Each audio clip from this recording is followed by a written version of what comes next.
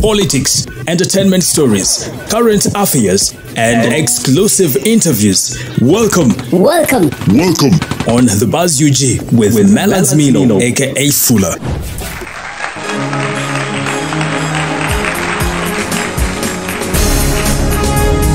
Well, Meladz Milo, aka Fuller, I'm right here on the Buzz UG with the latest updates. Now, President Museveni's son, General Muhoozi has said he's tired of waiting for his turn to lead Uganda as time seems to be running out for him. Muhoozi says he's almost hitting 50 years and the presidency of the nation is meant for young people. Muhoozi has also hinted on standing for presidency in the coming 2026 elections. Now, in his own words, he said, "You have wanted me to say it forever. Okay. In the name of Jesus Christ, my God, in the name of all the young people of Uganda, and in the name of our great revolution, I'll stand for the presidency in 2026. Well, there you go. That is a statement coming in from General Muhoozi, President Museveni's son, on his Twitter platform.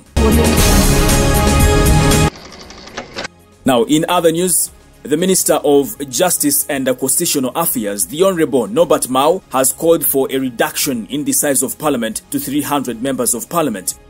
Norbert Mao was speaking during a dialogue on strengthening citizens' engagement in elections.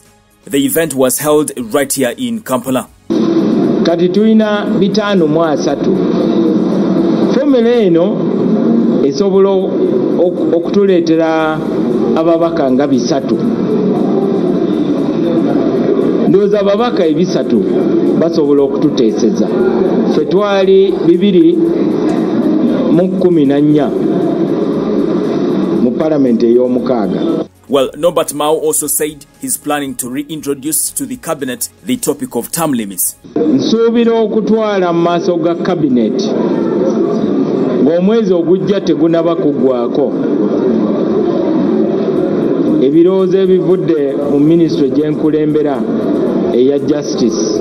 Tukole akakiiko akagenda okulongoosa constitution ya Uganda. Ensonga ya term limits ebisanja, waliwo bagamba nti tukomyewo ebisanja emyaka 5 emirundi 2 kasaba na Uganda bakulonda. Abalala bagamba nti twakoowa mu Uganda abantu bamanyi okulemerako, tuteekewo constitution nga bakuwa emyaka oba 6 oba 7 tamu emu ng'osiibula. Oba oli mulungi otya olina kusiibula. Nsuubira okutwala mu maaso ga cabinet ng'omwezi ogujja tegunaba kuggwako ebirowoozo ebivudde mu ministry gy'enkulembera eya justice. Tukole akakiiko akagenda okulongoosa constitution ya Uganda.